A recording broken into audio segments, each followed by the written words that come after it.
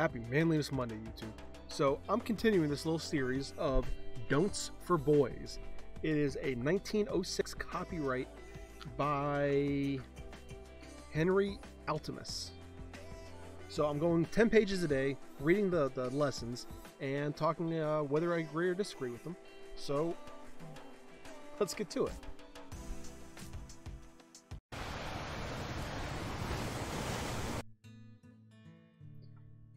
Don't refuse to do a favor for your sister. She is entitled to as much courtesy as you would pay to the sister of some other fellow. You should always respect your family members, especially if they deserve your respect. If they're good people, respect them. Duh. Don't believe any fellow your superior unless you know him to be white through and through.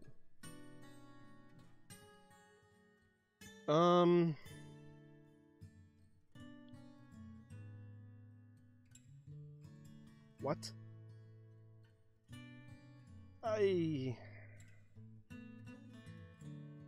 No. I mean, here's what it's... I mean, that's what it says. But,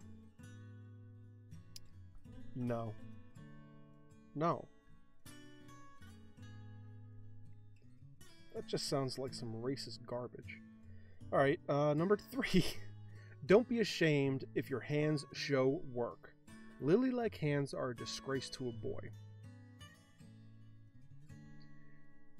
You know what?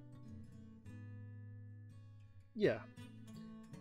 You shouldn't be ashamed if your hands show work. You should be proud of the scars on your body. They tell a story of your life.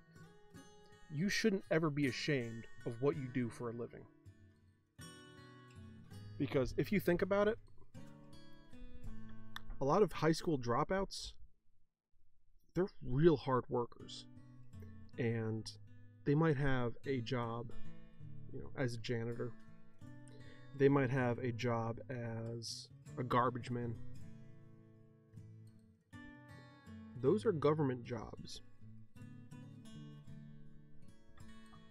with good pay, good benefits, and they might not be the most attractive, but hell, they're making a good dollar for themselves. Don't ever disparage your own hard work. Be a gentleman at home. Don't be rude to your parents or patronizing to your younger brothers and sisters. Again, I was talking in the last episode. This is one that just comes down to don't be an asshole. Be a man every time throughout your entire day. Don't be noisy. The guffaw evinces less enjoyment than a quiet smile. No. If you're laughing, laugh. Be happy, be jolly. Life is too short not to laugh. Come on. Be cheerful. Don't carry around a woebegone look or act as though all the trouble in the world were resting on your shoulders. Yeah.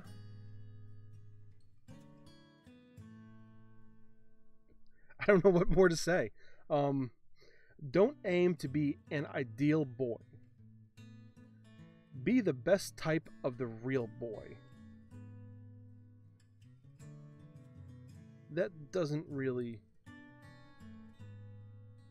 You should always strive to be better, to be closer to ideal. So I don't understand. Don't giggle. For the love of decency, never giggle. Screw that. I giggle all the time. And just two above this, they said be cheerful. So, what? Don't fail to ask for needed information. But do not waste the time of business associates by silly queries. Yeah. Guys, if you don't know something, don't be afraid to ask. Ask for advice, but don't ask about stupid stuff. You're just wasting people's time.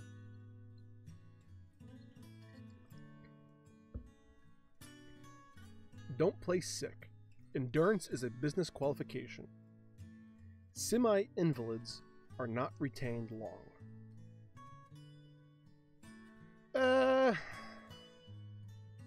Yeah, you shouldn't play sick. You should always work to the best of your ability, and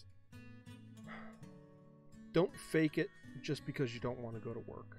I know everyone at some point is guilty of this, but if this becomes habitual, you're probably going to be fired soon. Don't think it necessary to be a spendthrift in order to be a good fellow. Don't think it necessary to be a spendthrift. I don't understand. Next. Let honesty in matters great and small be your life's trademark. The boy who steals a cent or an hour has the gravity of nature against him, and he'll land at the bottom of the hill later on. Yeah. Let honesty be your in matters great and small be your life's trademark. Yeah. Be an honest man. Be an honest person. That should go without saying. And if you're a man, you are honest. Otherwise, you're just a guy.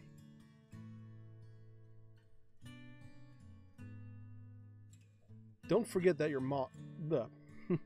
Don't forget that your boss knows a good thing when he sees it. He'll always raise your salary when you are turning dollars into his till. A good boss will. Not every boss does. However, you should always put your best foot forward at work. Always try your hardest. Don't talk gammon. No one believes a boy who loves the sound of his own voice better than verity.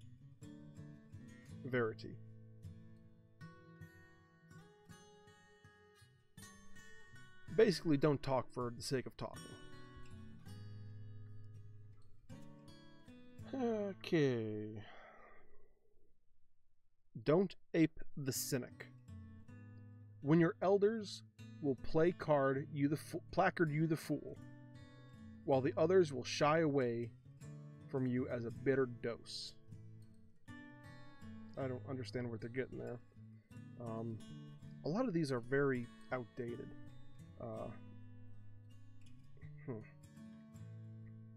Don't blow in even a dime just for show. No one fails to size up boys who spend with conspicuous carelessness. Basically, if you just blow your money all the time and you're throwing money at everything, you get taken for a sucker. And a lot of con artists look for that sort of thing. A lot of thieves look for people who spend a lot of money, because that generally means they have a lot of money to spend. And they'll take you. Don't forget that a burst of anger is a vulgarity. Learn to control your temper. This is this is a great piece of advice, guys. And this is one that has taken me years to learn how to control, and to be honest, I'm still working on it. I try to do the best to control my temper as I can. Sometimes it does get the better of me, but you should always work to control your temper.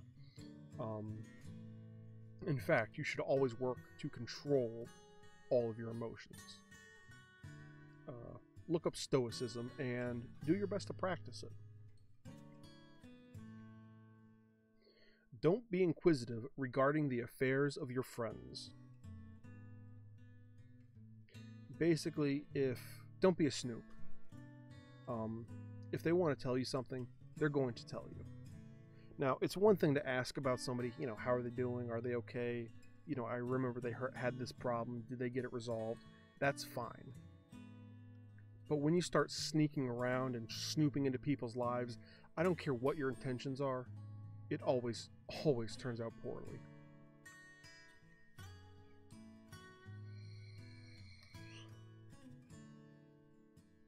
Don't bet.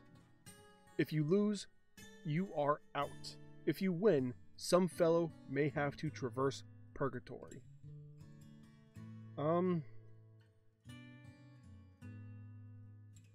No. I would like to rewrite this one. Don't bet to the point. No. Don't bet such an amount that you can put yourself out or your friend out. Or, no. Don't bet more than you can afford to lose.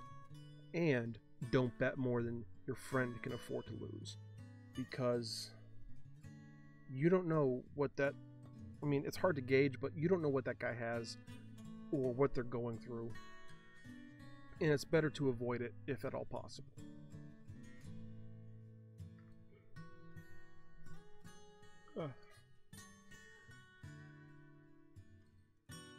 Don't hesitate to begin the alphabet and copybook at any age.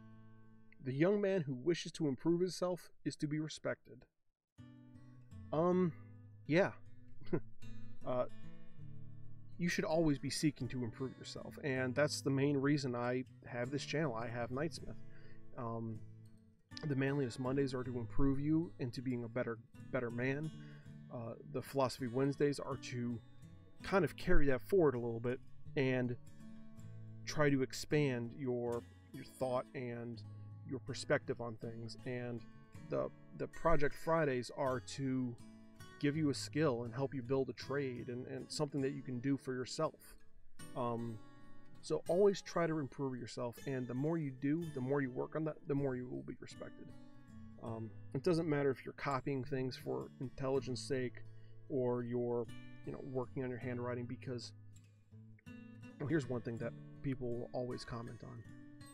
A lot of people love my handwriting, and it's because I work on it. Always do your best to improve yourself. The braggart is always a coward. Pardon me, it's kind of late. A braggart is always a coward and generally remains a nobody. Don't boast. This is great advice. Basically, let your success do the talking for you. Let the results speak for you. Don't brag about things.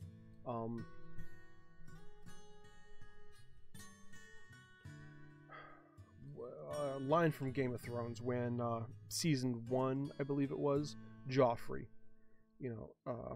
was talking to his grandfather, I believe.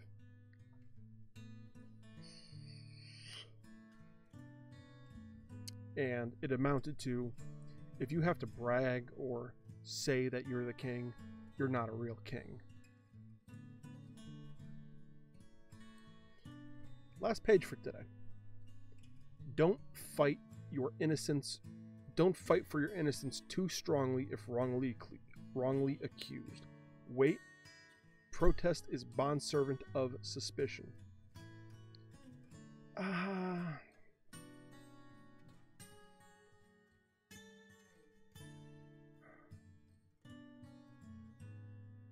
I don't know how I feel about that one. Let me know about that in the comment section down below. I think that's a different way of saying methinks thou doth protest too much.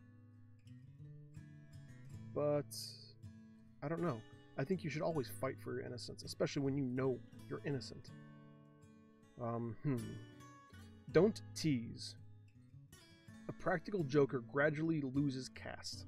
Be witty, but impersonal. Yeah, you don't want to make fun of people because you just look like an asshole. Again, don't be an asshole. That should be a tagline. Be a man, not an asshole. Guys, it's simple. Just be a good person. And It's good to be witty. It's good to have sarcasm and humor, but not at somebody else's expense.